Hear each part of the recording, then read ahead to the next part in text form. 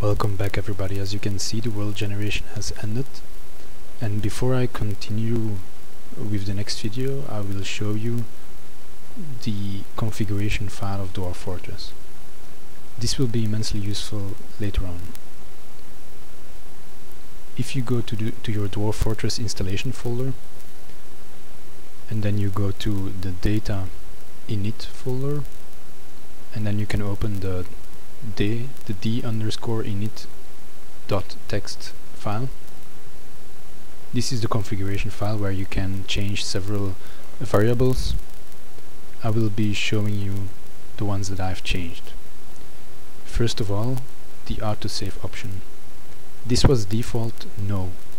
That means that the game will never be saved. Even if you play for several hours and then something unexpected happens, your game crashes or your desktop crashes, then you will lose all the progress in the game.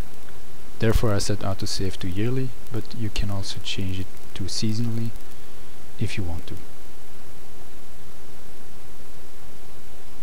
There are some other options that are interesting. You can turn off temperature.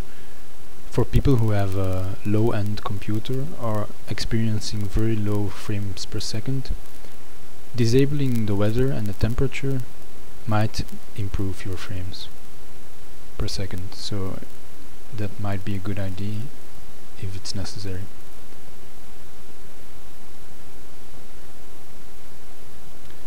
Another important option is set labor lists. My preference is no. That means that any immigrants that arrive to my fortress will not have any laborers enabled by default. I think this is useful because it allows me more control over which dwarves do what labors. But most importantly is the population cap and the baby child cap. These two options allow you greater control over your fortress.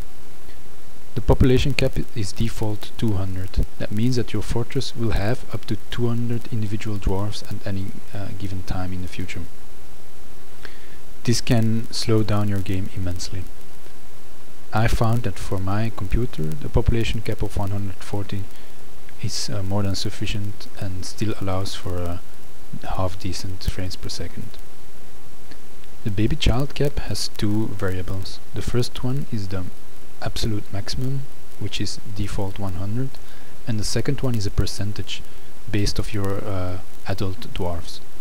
The default is 1000%, which is completely meaningless because you will never have that many babies, but I set mine to 10%, but I think I'll make it even lower, like 5%, which means that out of every 20 dwarves there will only be one baby. These babies are really not very useful. It's more like a flavor. It will take a long time for them to grow up to become adults, and in the meantime they're just running in the way. And if your dwarves have a lot of babies, for example,